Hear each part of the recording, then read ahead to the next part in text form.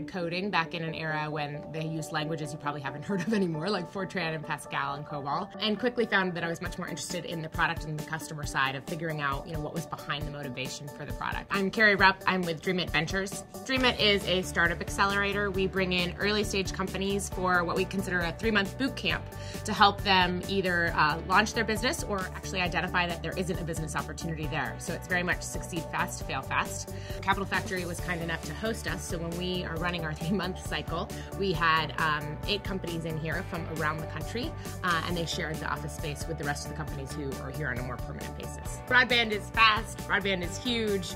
Broadband is enabling, instead of there being only limited ideas that can get tested in the world, it's almost like an infinite number of ideas can get tested. One of the interesting things about the way the internet works today is that most of the companies are actually building on what's called the cloud. And so they don't actually have to buy servers and get a huge expensive infrastructure in order to start their company. And it allows for a lot more innovation to happen. In the course of the last 5 years, we've helped launch 102 companies. We have another 25 that are going to get launched by the end of August. And over the next 3 years, we expect to help launch 180 companies. And we're just, one small company with 9 people helping facilitate that. So you multiply that out by all the other programs that are helping companies and then all the entrepreneurs that are starting on their own.